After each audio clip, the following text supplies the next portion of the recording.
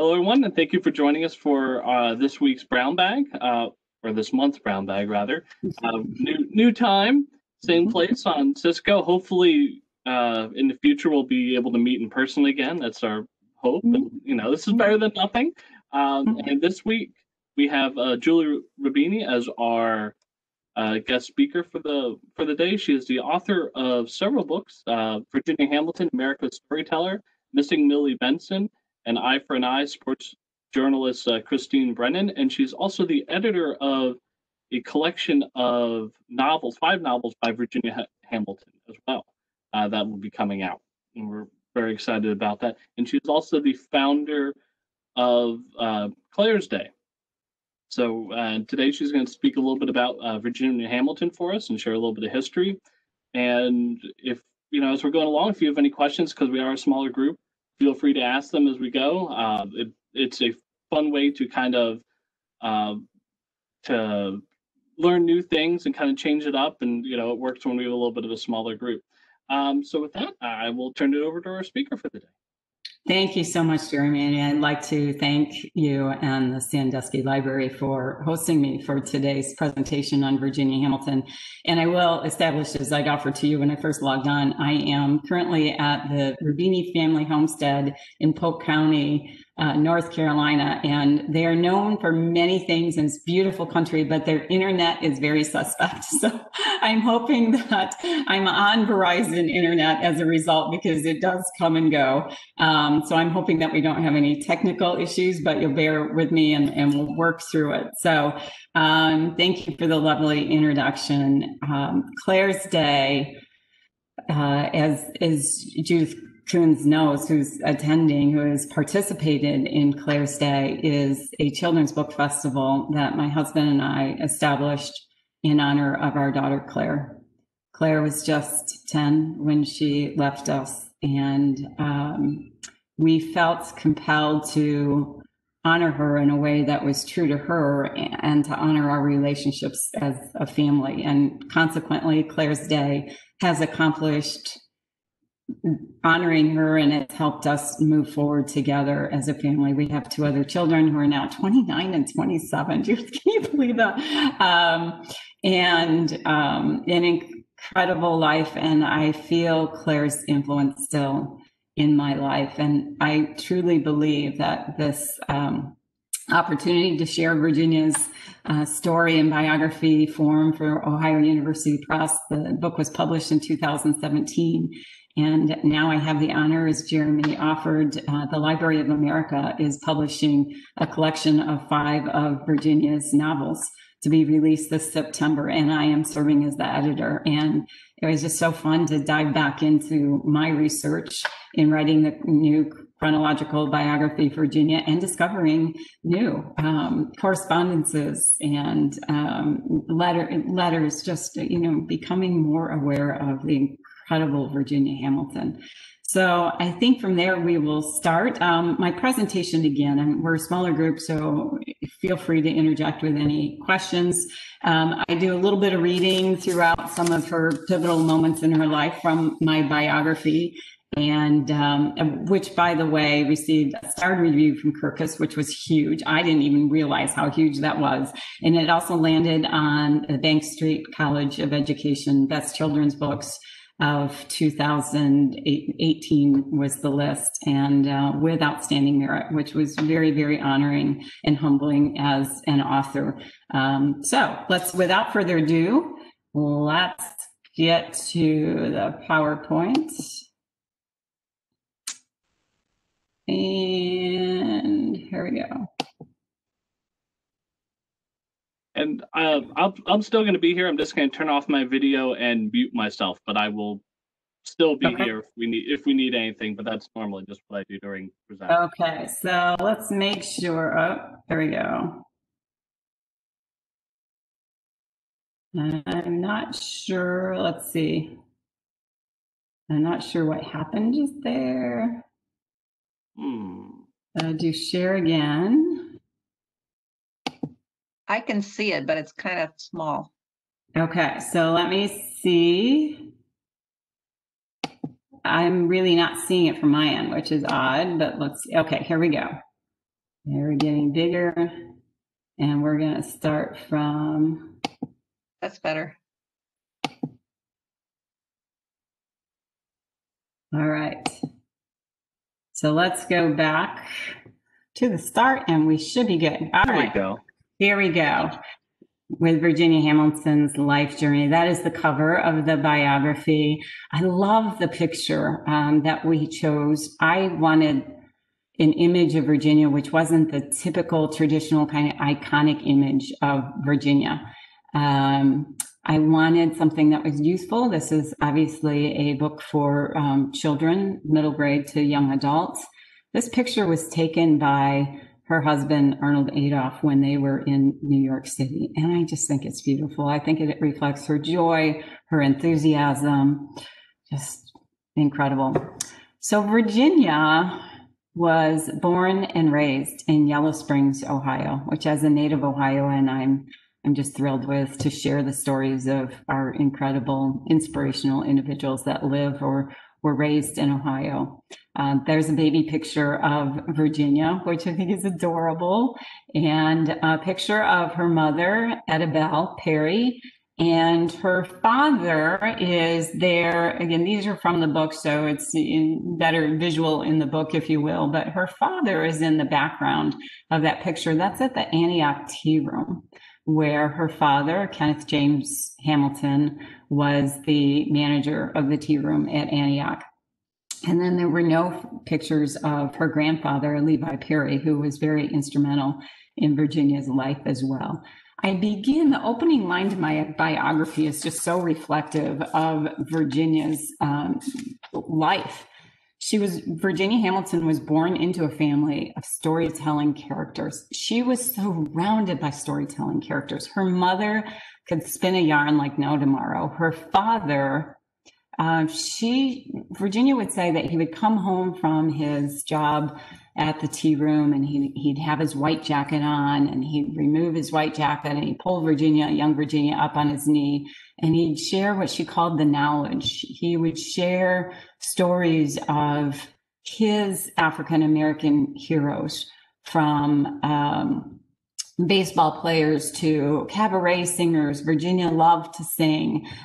He just stoked her knowledge of those whom she should be aware of. And her mother, meanwhile, on the Perry side, would knit those yarns for Virginia. Virginia was the youngest of 5 children.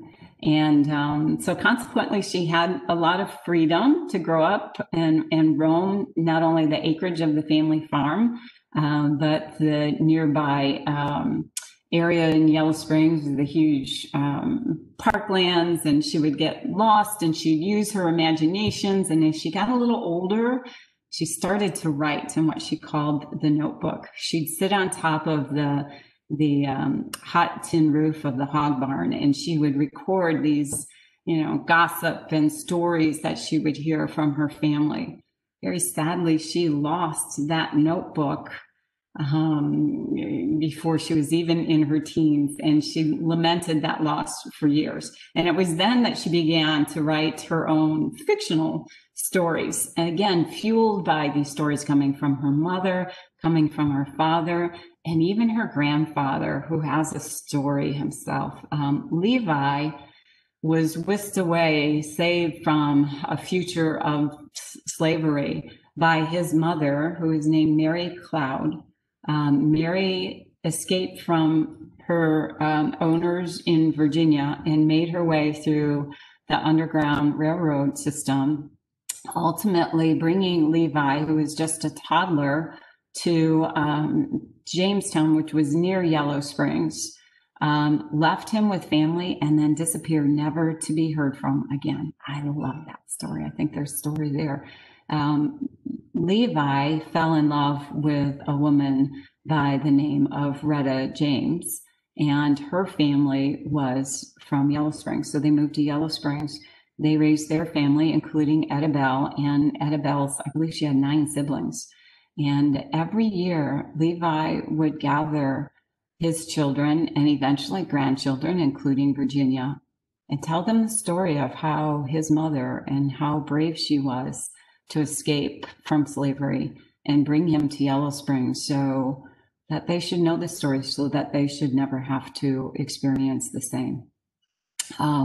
There were stories that I feature in the book about, oh gosh, just aunts and uncles who were just highfalutin and carrying on characters. And I mean, as a child, just being surrounded by all of that, it is literally no surprise that she turned out to be the incredible crafter of fictional stories for children that she had become. I write that their stories swirled around her like the summertime fireflies that flitted on her family's land in Yellow Springs. So, libraries are so important to us all as writers, as readers, as researchers, as those who just want to know more about our world and our world around us. And Virginia was certainly that. She had an experience where she was encouraged by her mother to look at the various colors of the eggs. And ultimately looking at the various rainbow layers of the eggs from the chickens. They had over 600 chickens on the farm. Etta was raising their children as well as raising the chickens and raising vegetables, and monies from the sale of the chickens and the eggs and from the produce off their farm would always buy extras, as Virginia said, like perhaps a new outfit for Easter. So they had Araucanas chickens. And let me share what I write in my book about how these chickens and the library ultimately led to Virginia's love. Her love for the Yellow Springs Library began with a quest to find out more about an exotic breed of chicken her mother had sent away for. Virginia's mother encouraged her to look at the rainbow layers of the eggs from their Araucanas chickens. While the chickens roamed about in the yard, Virginia explored the hen house. She discovered the nests held eggs of a variety of colors. Her mother's exotic chickens laid eggs that were turquoise, pink, olive, green, and various shades of brown. When I told my class at school about my job as colored egg gatherer, some of the town kids snickered. Both you and the eggs are colored. I told Mama, and she said, "Go take a look in the library." "For what?" I wanted to know, Virginia said. "For the rainbow layers," Mama said. "There's more than one kind of chick with color, more than Araucanas." And then she gave me what I thought of as a secret smile. And so it was that Virginia became a regular visitor to the local library. She even thought the sprightly, bright-eyed story lady lived at the library. Once a week, the story lady visited Virginia and her classmates in elementary school. She walked them across the street and introduced the children to her world of books. I love this quote from Virginia. She said, "I'd get sideswiped every time by all those straight-back sentinels in long, still rows," said Virginia. "Short books and tall books, blue books and green books. What's in them, I would wonder. They had more colors than the rainbow egg layers ever thought of, and a greater supply of subjects. Today, I realize that was my mother's point. Get Virginia to the library, and she will find out many things." And that she did. So there is a picture of the Yellow Springs Library during Virginia's childhood. That is no longer the actual Yellow Springs Library. They have a newer building currently, which now, as you'll see at the end of the program, proudly has a Virginia Hamilton Ohio historical marker on the outside of towards the entrance of the Yellow Springs Library. But this building is still there in Yellow Springs. It is right across the street from the elementary school, and it, I believe, has the school administrative offices in it. But it's just such, I mean, to me, that's a quintessential looking little cottage library. Wouldn't you want to just go inside and discover all that is found within? So as I mentioned, Virginia, freedom to roam. Yellow Springs has always been a very inclusive community. And that was, such was the case too with Virginia growing up there. She roamed, she would ride her bike from their home, their lands in Yellow Springs, which is just a couple of miles outside of town, Oftentimes, her partner in crime was her cousin Marlene, and they are shown there together on their bikes.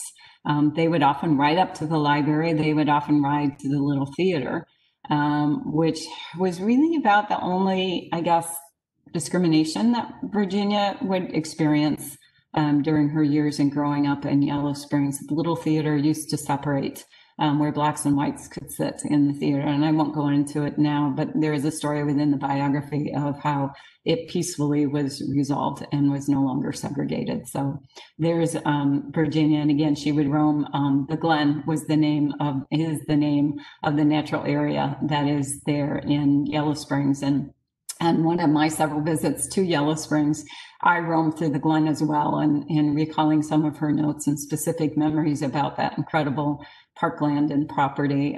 It was really kind of cool to experience what Virginia had experienced when she was a child. She went to Bryan High School, which is now Yellow Springs High School. You'll see Virginia there as a cheerleader on the squad. On the right, she's there again with her cousin Marlene. And in the middle is Virginia at the far back on the left with cousins and with friends eating at a restaurant there in Yellow Springs. She just had a fun, wonderful, easy,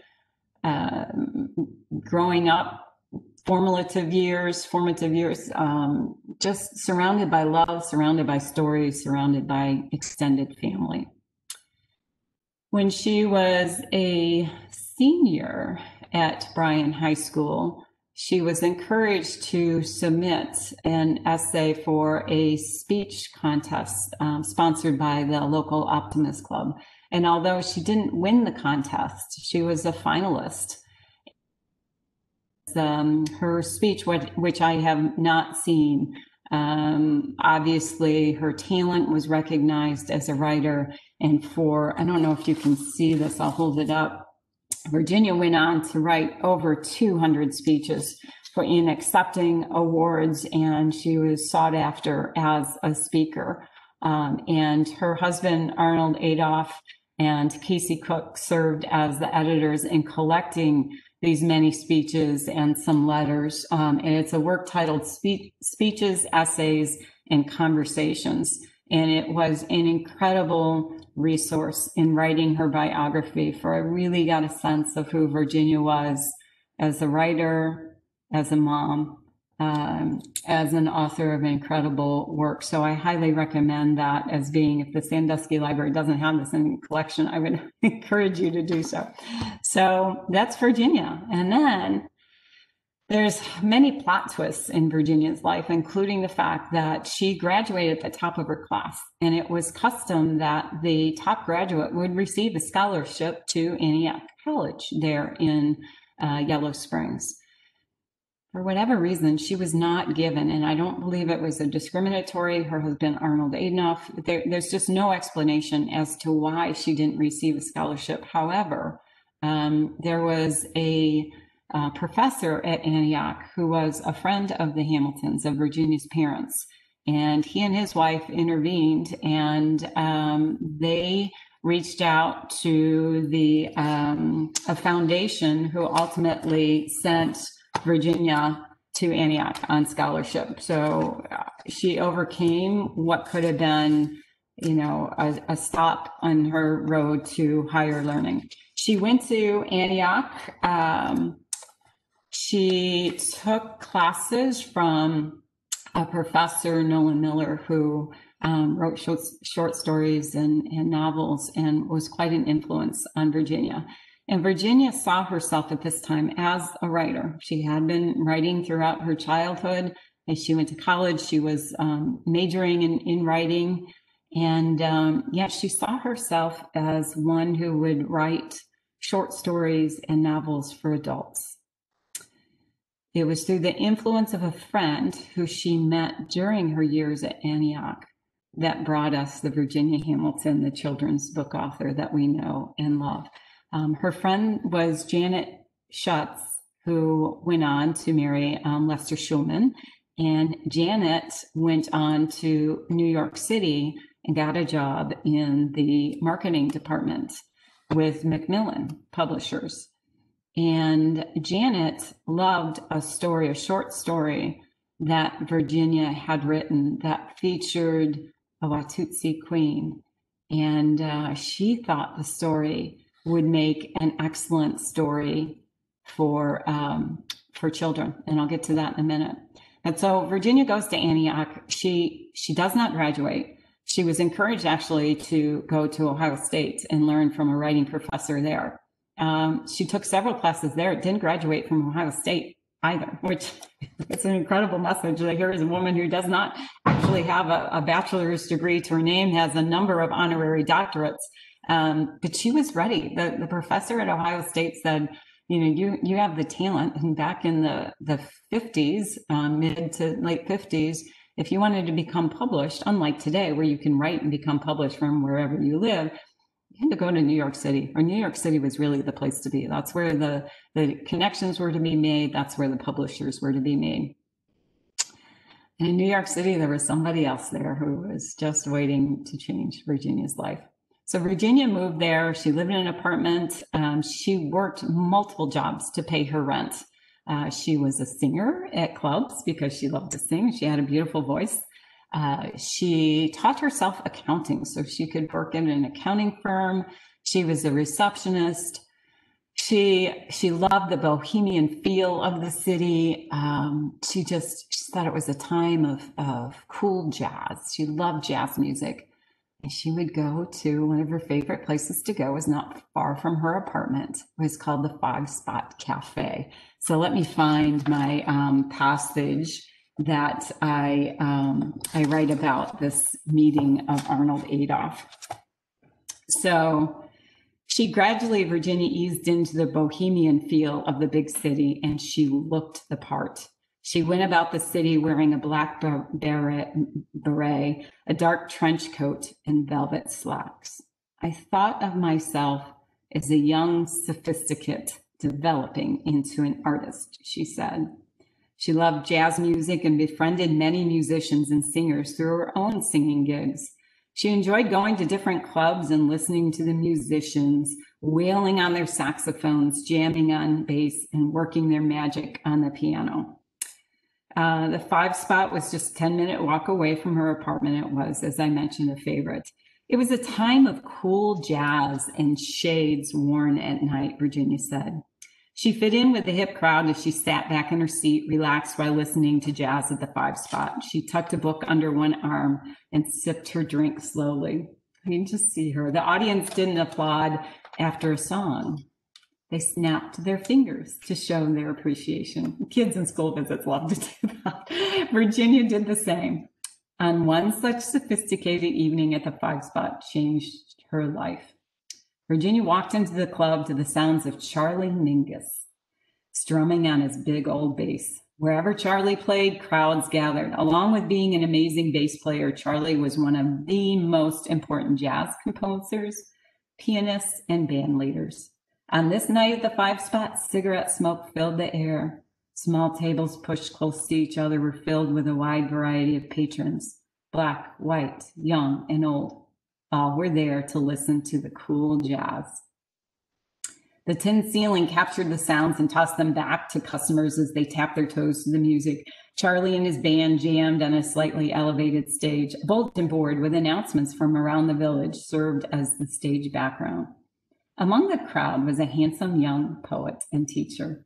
His name was Arnold Adolph, and he served as manager for Charlie. As manager, Arnold negotiated and coordinated Charlie's appearances and record deals. Arnold and Virginia had seen each other around town. She had made quite an impression on Arnold. She was this very distinctive young Black woman, he said, with a short-cropped afro from a small town. They ran into each other often in New York. She borrowed money from him as she was barely making ends meet. He was working as a substitute teacher for New York City public schools, making $26 per day. Back then, it was a decent wage. Virginia would borrow $5, which would back then be enough for a pizza and a double feature at the theater on 42nd Street, Arnold said. Virginia and Arnold, along with other friends, spent the evening at the 5 Spot, enjoying the music together and talking between sets. As the night drew to a close, Charlie offered to give Arnold a ride home. In turn, Arnold asked Virginia if she would like a ride to her apartment. She had a friend with her and it was late, so Virginia accepted the ride. As Virginia and her friend exited the car, Arnold whispered, "Can I have your number?" She gave it to him. But unlike today, when you may exchange phone numbers via cell phones, the exchange was not so simple in 1958. Phone numbers back then included a series of letters based on where the person lived, as well as actual numbers. It was a bit complicated and a little difficult to remember phone numbers without writing them down on a piece of paper. Arnold didn't have any paper. Charlie continued to try and talk to Arnold on the way home, and Arnold remained silent, trying not to forget Virginia's telephone number. He didn't. Unable to sleep, Arnold called Virginia. They talked for hours. Arnold read poetry to her. At some point in their conversations that night, Arnold knew that he had to spend the rest of his life with her. And there they are as that young couple, attractive couple. Arnold Adolph, white Jewish man, Virginia, beautiful African-American woman. She from Yellow Springs, he from the Bronx. But yet had similarities, as he said, more similarities than differences. And they eventually moved in together and they worked on their craft. I remember vividly Arnold telling me the story of when they went down to a shop and they bought a door and they put it on, stacked it up on boxes. And she was there at one end with her Olivetti typewriter and he was at the other. And just working toward this goal of being published. Something significant happened to Virginia during this time frame, as you see this letter. And again, for kids, I share with them the significance and the importance of primary materials, primary resources. This letter is one of them. I know it happened in February of 1959. This is a letter from Hiram Hayden, who was the teacher of this workshop. Hiram was the founder of Athenaeum Publishers, and to get into this workshop was a coveted thing. It wasn't easy to get into this workshop, and Virginia was accepted. And it was an incredible experience for her and helped mold her as a writer. So here are some images of getting back a little bit into Virginia and Arnold's story. Arnold did follow through on that intent to spend the rest of his life with Virginia, and they were married in 1960 in City Hall in New York City. Witnesses included her older brother, Bill, Virginia's favorite playmate when she was young out of her siblings, and Lester and Janet Schulman, again, Janet, who was instrumental in Virginia's publishing career, working for Macmillan, and another handful of witnesses, just simple ceremony. And when I'd asked Arnold if there were pictures from the ceremony, he said nobody thought to bring a camera. And he said there were arguments for years. He always thought that it was raining on their wedding day. Virginia always thought that there was sun.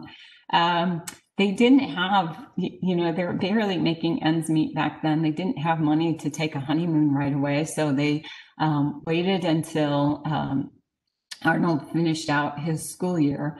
And then they took this really cool adventure by sailing on a freighter through the St. Lawrence Seaway and over to the home port of this freighter, the Leolot, to Bremen, Germany. And they spent 6 months traveling through Germany and Spain and France and writing along the way. So there's a picture of Virginia on this freighter. And again, there's virtually no other passengers on this. It's carrying freight.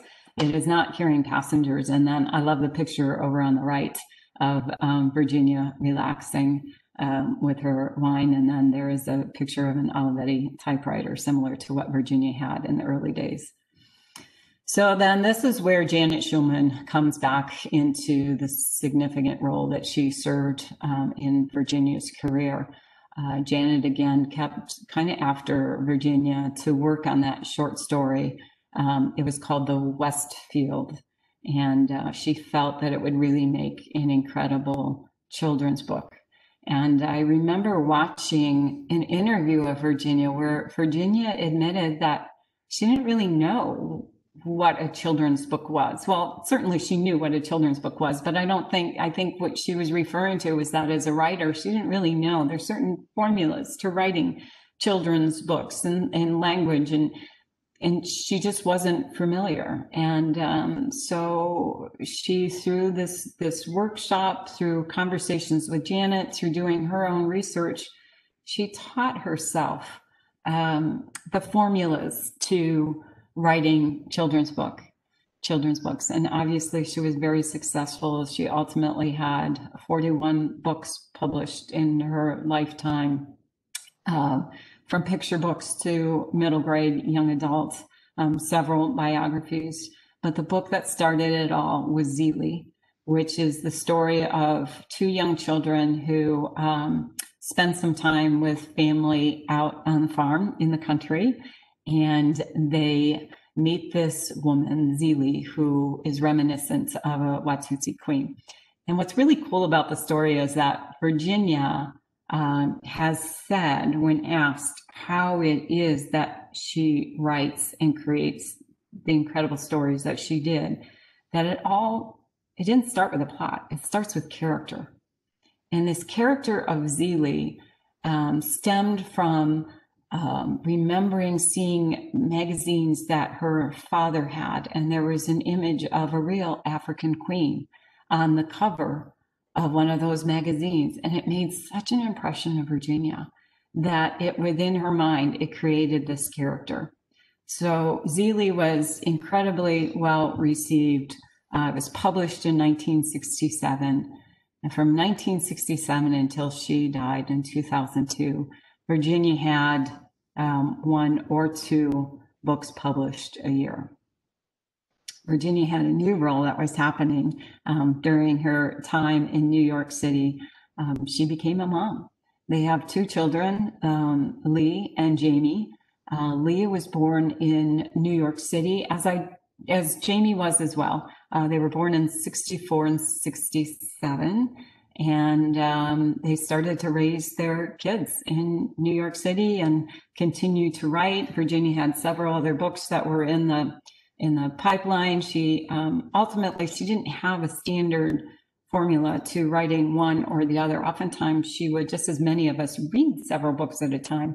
Virginia would be working on writing several books at a time. And several years into being parents of Lee and Jamie, they realized that New York City was changing in the late 60s, and it really wasn't the place to raise a family. And the call to home was very strong. And so they moved back to Yellow Springs. They built this home that is just such a cool structure. The design Virginia found in a magazine and saved it. It has sliding glass doors all around. They lived in a glass house. And Virginia, there's an image coming up where she would sit in her office, which was on the main floor, just off the entranceway, and she would look out at a 100-year-old hedgerow. It was on property that her family had owned. So once again, she was surrounded by family. She was back to her homeland, and consequently, her writing just soared. Her story soared. And there's a picture of Arnold and Virginia and young Jamie there in their home, and you can see the sliding glass doors and looking out into their backyard.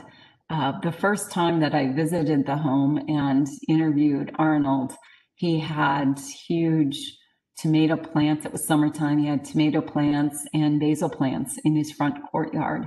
And in their lives, I'll give you a little glimpse into what their daily lives were like. They would, Arnold would make coffee in the morning, and they would have coffee throughout the day. And oftentimes she would come out of her study, as they refer to her office. He would come out of his study, which was up on the second floor, and they'd meet and they'd kind of share conversations about what they were writing.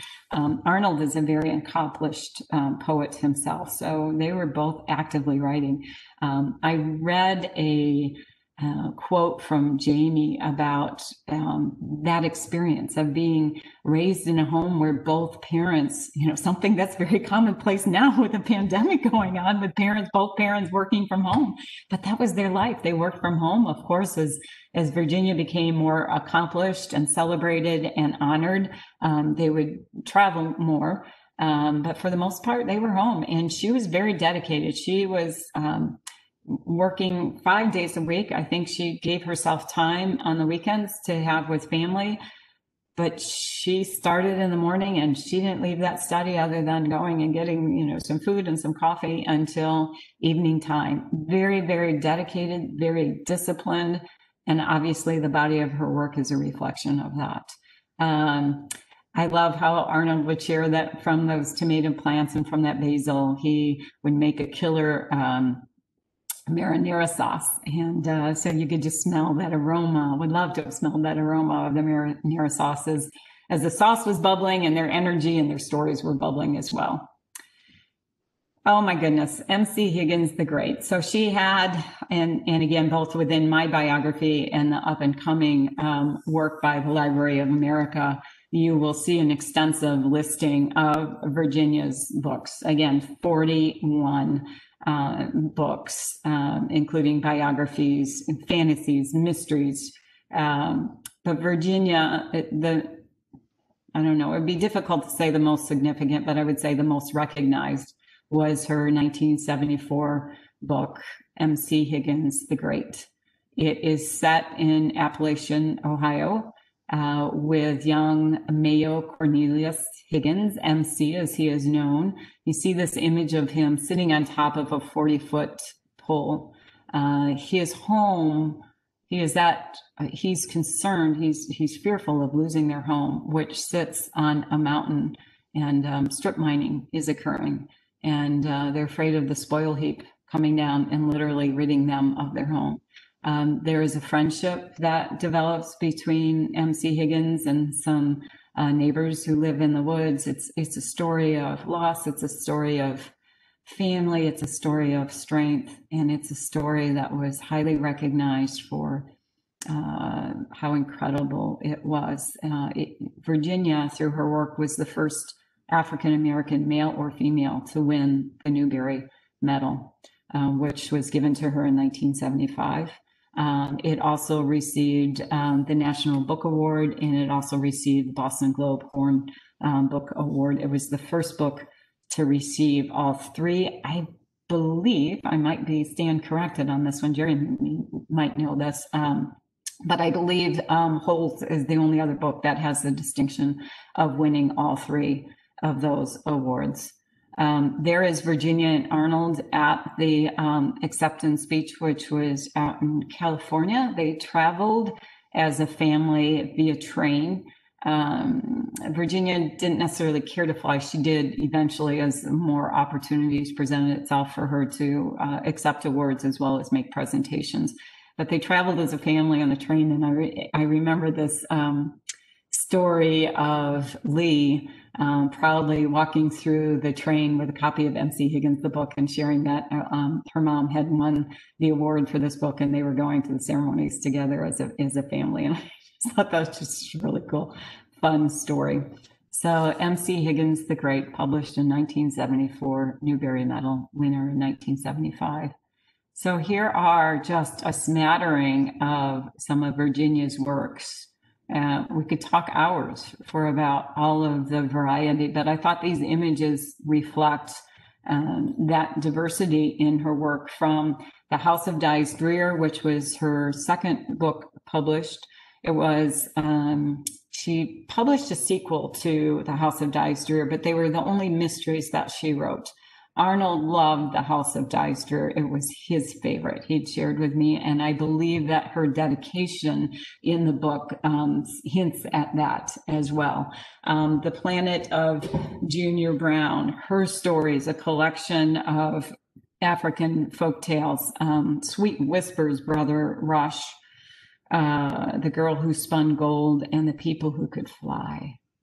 The People Who Could Fly were illustrated by Arnold and Virginia's dear friends, the Dillons, who Leo has passed, but Diane is still alive. And Diane, I shared with her that I thought her story, their story, is an incredible story as well.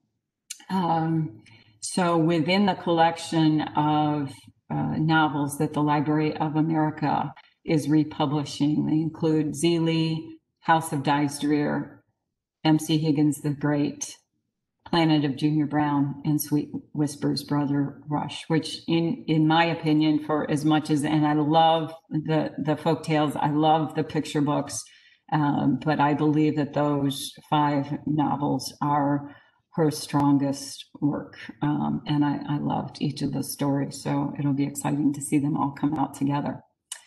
So something else that happened, and I have a quote that I want to read, the communication between Virginia and the organizers of the School of Library Science in the Elementary and Secondary Education Department at Kent State University. Professors there reached out to Virginia, wrote her a letter, and suggested that they wanted to establish this conference that celebrated works for multicultural works for children. And the letter in its entirety will be included in the back material for this collection from the Library of America. I just love the letter. Her response was, "You certainly know how to make a girl's day. I thought one had to be dead to receive such an honor. Oh, but I am glad I'm alive, and I am indeed honored and overwhelmed. Is anyone ever simply whelmed and wondering, who, me? She means me?" To emphasize how much they valued Virginia's contributions to children's literature, the committee asked her to be the first keynote speaker. Virginia gratefully accepted the honor, readily agreeing to speak. She said, "This letter sounds a bit flip, my way of cloaking slightly my deep appreciation. You guys are really something up there. Know that I am profoundly touched by the thought, and I will try to do justice to the first Virginia Hamilton lecture on children's literature." Well, that one lecture, that first lecture has now gone into over 30 years of this conference that is held at Kent State University in honor and in celebration of Virginia, her work, and her passion for writing and encouraging works for diverse works for children. There is this beautiful poster on the right, which celebrates the 6th annual Virginia Hamilton Conference, illustrated by Jerry Pinkney, who was so very kind to allow me permissions to include it within the book. And he sent lovely correspondence, as did Ashley Bryan, which quotes from both of them. Their reflections of Virginia are included in my bio.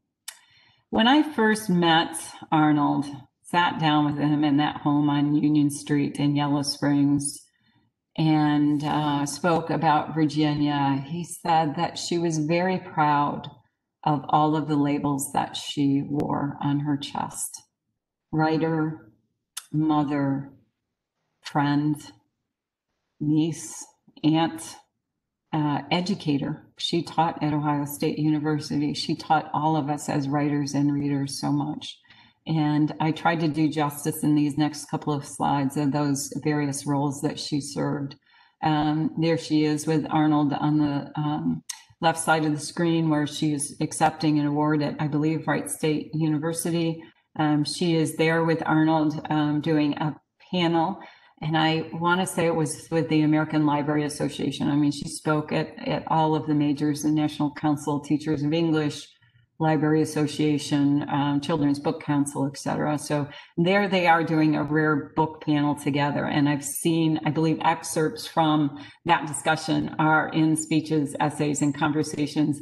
And their natural, just their personalities were a reflection, and their writing style was a reflection of their personality. So to see the notes from that panel, it was just, they were both filled with humor as well. So it was just delightful conversations.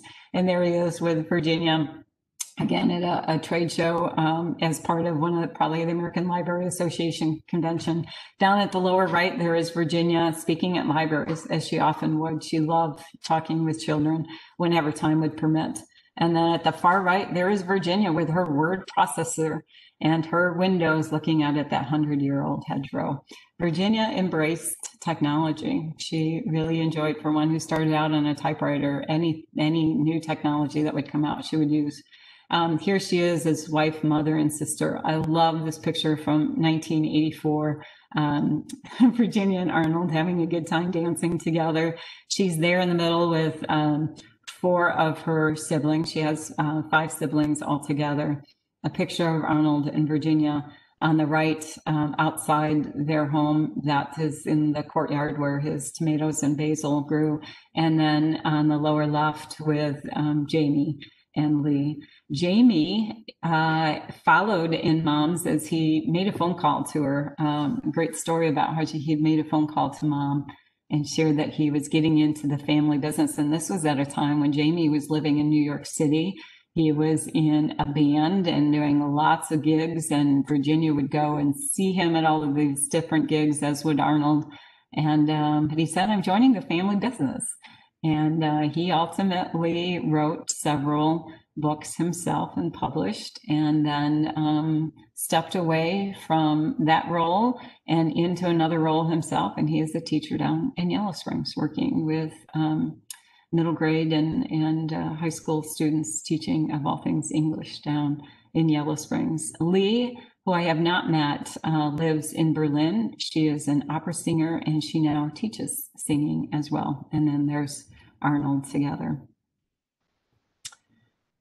Very sadly, Virginia left us too soon in 2002. She had privately battled breast cancer for 10 years. Many, even of her closest friends, was not aware of her battle. And it's amazing just knowing that it was a 10-year battle, and to see her body of work, even from when she was diagnosed and fighting that battle, to know just how prolific she continued to be. But she passed away in 2002. Her legacy continues in many ways through the Virginia Hamilton Conference. Through Jamie's works there, you see him at the conference with a proud Arnold watching as Jamie reads from first pages of one of his picture books. I mentioned the Ohio Historical Marker that is at the Yellow Springs Library. Her 41 works, and she had several books that were published after her passing as well. The speeches, essays, and conversation book all tribute to her legacy. And I end my story and my presentation with perhaps Zelie. Her character sums up Virginia the best. She was the days and nights put together. I would like to thank again the Sandusky Library for hosting me today, as well as my gratitude to Arnold Adolph, as always, and the Virginia Hamilton Conference on Multicultural Literature for Youth for their support. Personal photos have been given permission by Arnold Adolph. And I'd like to note that there is a teacher resource guide available for Virginia Hamilton, America's Storyteller, on my website, which is julierubini.com. And as a sneak peek to all of you there, here is, this is the working cover of the Library of America collection of the novels. I love the image the designer artist has worked with a variety of images. I love the various images that I've seen for the cover.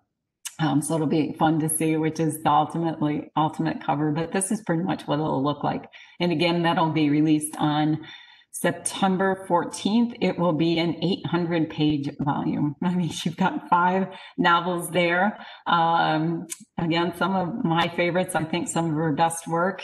And it will be found in libraries and in schools and libraries, and certainly for individual readers after September 14th. So there we go. There is Virginia Hamilton's journey. So much more that I can share, and I'm more than happy to take a little bit of time, if we have time, for question and answers, if you'd like. Well, thank you. And yeah, we have, I mean, we don't have all day, but I mean, we have, we certainly have time for, I don't have like a strict end time or anything for this. So if anyone has questions, they're more than happy to ask them. I really enjoyed it. That was really very interesting. Thank you. What an incredible story, right? I mean, it's just amazing. So let me see if I can get out of, there we go. Yep, you're good. Okay. You got it. Good. Awesome. So I have a question. Once you decided to write about Virginia, where do you even begin? Yes. Begin as far as your research. I guess your research and gathering the materials and. I don't know how it is. I suppose for you'd appreciate this as a fictional writer, that your story to some degree just kind of comes to you, right? I mean, you just have, as Virginia, with your characters, and then the plot and the story kind of lays itself out. You have the affinity to do that. I've attempted fiction, but I really think that my bailiwick, my specialty is nonfiction, because I love to research. I seem to have this knack for finding materials. And it really begins, first and foremost, I had to start with Arnold. I needed to, even before I formalized the proposal for Ohio University Press, I reached out to Arnold. I had been in contact with him again through the conference, but I wanted to make sure that he was on board with this project and would be in support, because I would need his help in obtaining some materials. And he was fully on board. And goodness, Arnold, if you hear this at some point in time, or Jamie or Lee, I can't thank the family enough for the support. A friendship developed between Arnold and I throughout the process. He was kind enough to read through the revisions, so even the first draft. And I was blessed by his kind words about how lovely my prose was. And, it's pretty tough order to write about such an accomplished author. I was really, really nervous through the process of, seeing reviews on the book, but he was incredibly supportive in knowing that I had that support. So I started with Arnold, and I went to Yellow Springs Library. I went to the Historical Society. I got into the archives at Kent State. There is a lot of material out on the internet. There's like millions of entries for Virginia Hamilton. There were a number of interviews. I never had the opportunity to meet her, and it makes me so sad that I never had the chance to meet her.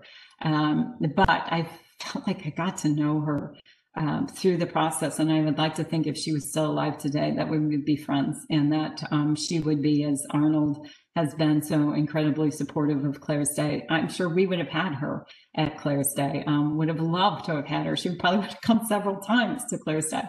So digging into those archives at Kent State, at the library, at the Historical Society, and as I offered at the start, I have come across some correspondence between Susan Hirschman, who was her editor through her initial works, including M.C. Higgins the Great, that were at the University of Oregon, and I was not aware of those. So sometimes it's just getting a little creative with your searches on the internet that'll help point you in the right direction. I have never met a librarian or someone in archives who is not willing to help share the story of an important, individual, and certainly Virginia was no exception to that. People were very, very willing to come forward. The same with interviewing her friends. And those that were peers during her time, from Diane Dillon to correspondence from Jerry Pinkney and Ashley Bryan, and of course Arnold. So it takes a community to write a biography, and to share all of the potential material that can be included within a biography. So hopefully that answers the question.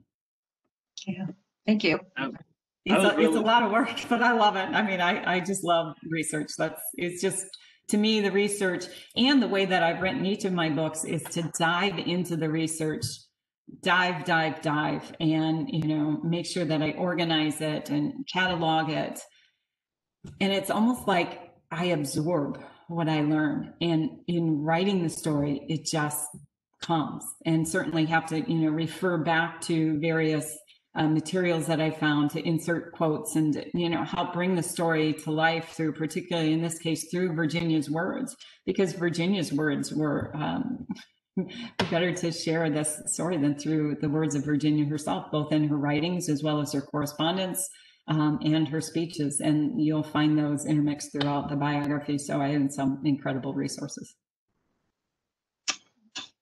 I'll say I was really impressed by some of the primary sources you showed off, just because I think they're cool that they still survived, like the letter for when she got into I remember the writing club. Yes, the Yeah. workshop. Yes. Yeah, the workshop, that was really neat, and some of the pictures were really cool, and it was really, to me, being on the history end of it, that's really cool that you're able to find those, and that those things survived and got saved, and that's, I mean, it was important to her, but it's still one of those things that you could see getting lost or tossed aside as time went on. So to me, that's really cool that those things existed and you got to use them and everything. So that, to me, that was fun. And I have received wonderful reviews about my writing, but just as well, I've received wonderful comments about my research. And credit to Ohio University Press. I suggested that their standards, their expectations as far as the documentation as to where sources came from, as well as the expectation of a variety of sources, really pushed me in this new role as biographer. And I learned. So hats off again to Jillian Berkowitz, who was the director of Ohio University Press at the time, and who was so excited. I shared the news with her. I keep in touch with her. She's retired. And I sent her the news about the Library of America project, and her words were just so kind. It's so happy for me and happy for future audiences to these novels, but very kind to me as far as deserving of the role as editor. But yeah, the University Press taught me well as far as finding those sources and documenting those sources. Something about the biography of Millie Benson, which was my first for Ohio University Press. One of the reviews suggested that since it was the first biography of Millie, that my research and that back matter would serve future biographers well, or those who were interested in learning more about Nancy Drew or about Millie Benson or the Stratemeyer Syndicate. So, yeah. So, thank you. Yeah. And I agree. The research is usually the most fun part. I know that is for me when I've done stuff here for different projects and stuff. Is you get lost in it, and it's just so much fun to find things, learn about it, and especially with stuff like you were just saying. For that was the first biography of her. So if you're the first person who's really researched that topic, it's so much more fun because there's so much more discovery involved. Right. And as I share with kids when I do school visits, is that if they have an assignment to write about someone or something, they have to write something nonfiction, is to find a book on that subject and go to the back of the book. And that will provide them with those other resources where they can learn as well. And I do that in my research. Back to the Millie Benson book, there was a great book that was, sorry, get somebody at the door. There was a great book that was written by an author, Melanie Rehak, and it was on, oh gosh, I wish I could recall the title. It's in the back of my Millie Benson book, but it was about both Millie and Harriet Stratemeyer and the roles that they served in saving the Nancy Drew storyline. And so there was some biographical information about Millie and about the Stratemeyer Syndicate. So that served as a great resource, but there had never been an individual biography of Millie. So yeah, always go to, when you're looking to research a certain individual or your subject, find a book and look to that back, and you're going to find a whole lot of other material that it'll save you time and energy. I like the headings that you used, like plot twist and turning point. So that kind of organization kind of struck me. So I'm wondering about the one that you're editing, the anthology of all of her 5 novels. Mm-hmm. As an editor, are you going to are they going to be published unabridged, or do you have to? What is your role, I guess, as an editor in that?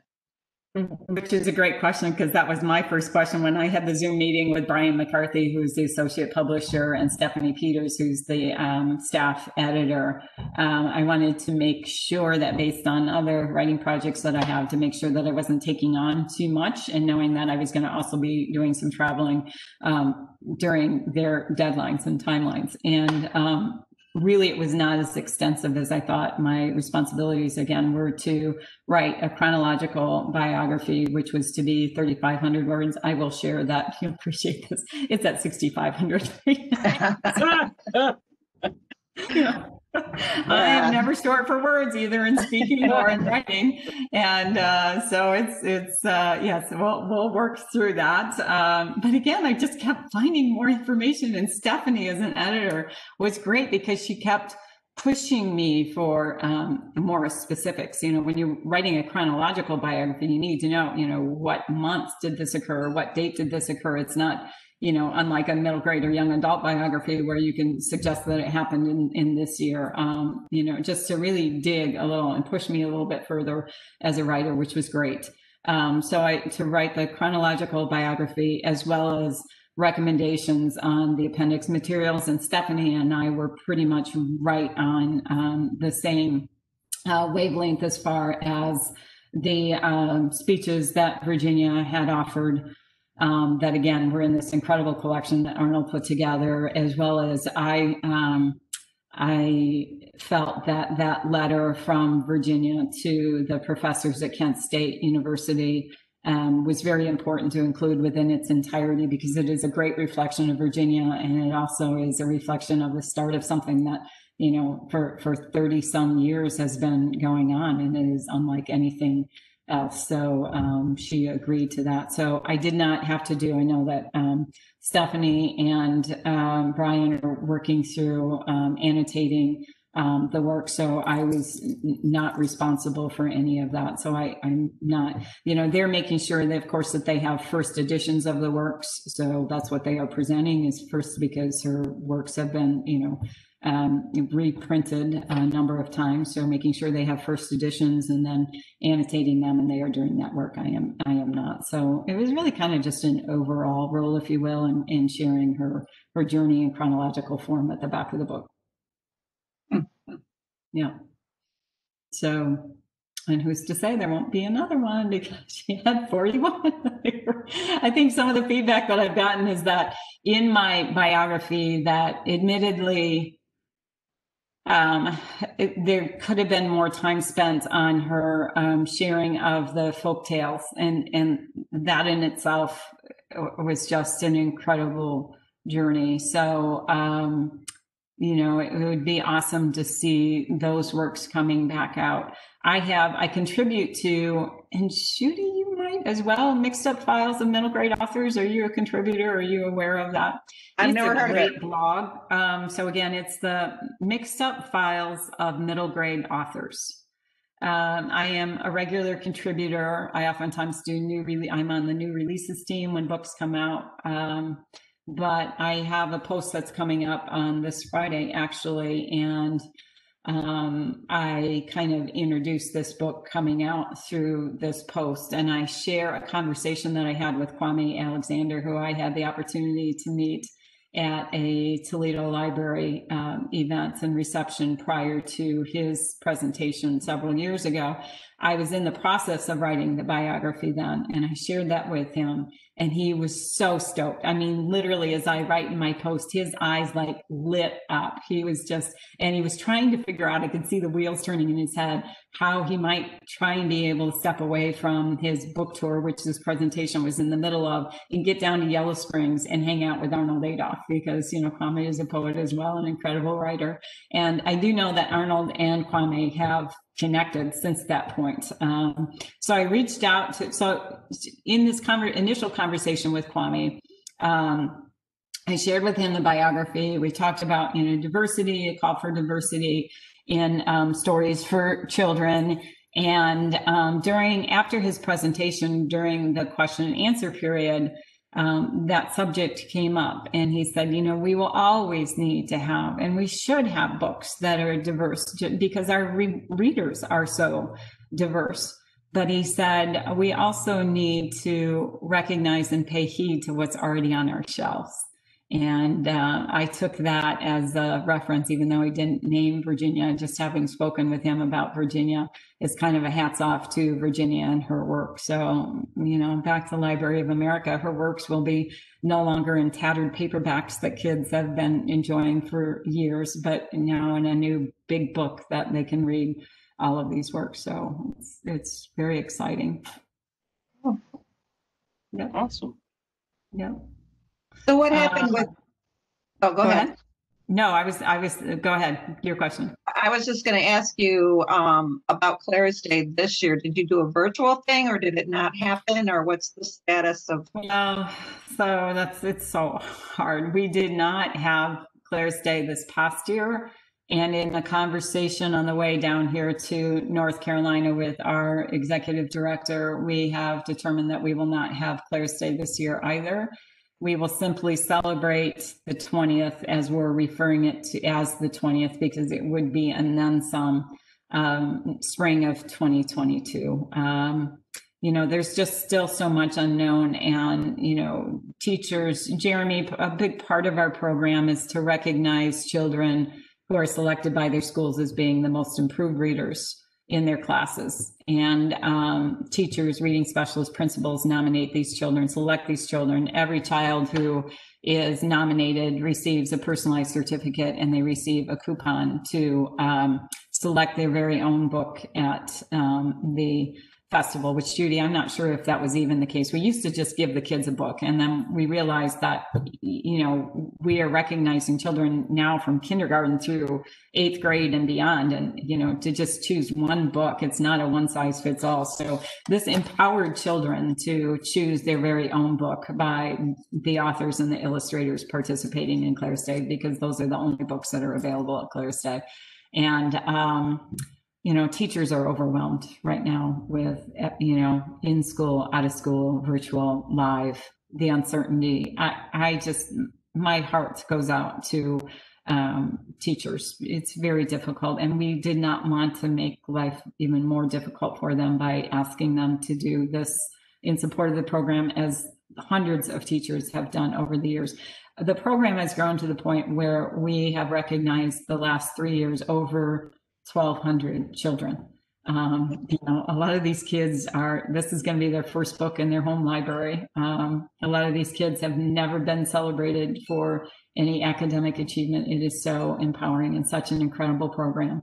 And we didn't want the experience to be any less for any child who might be nominated this year and might, have to do virtual or something. So we're just taking a step back, and we'll be back in spring of 2022. We've grown to 3 different festival sites. We've been out at the Defiance Library, we've been at Main Library downtown Toledo, and as always at the flagship at Maumee Library. So yeah, we'll be big and strong in spring of 2022, and looking forward to that. Well, I will too. Yes. And maybe, Jeremy, I have to admit, I have been past your library. I've never been in your library. So perhaps you'll have to have me come back when the world opens up, and I'll do some other presentation on Millie or whatever, on Clara's Day or on Christine Brennan. So we would love that. It would. We miss not being able to get not just the general public in, but speakers in and stuff. And right. Judy could tell you. Normally our brown bags get more than this as our, when we have in-person programming, we usually get a good 20, 30 people in. So I do feel a little bad that we can't do it in person. But so yeah, definitely once we're kind of, back in the in-person programming phase, we will definitely have to have you come back in. We would love to have that. Well, that's great. Thank you. Really cool library.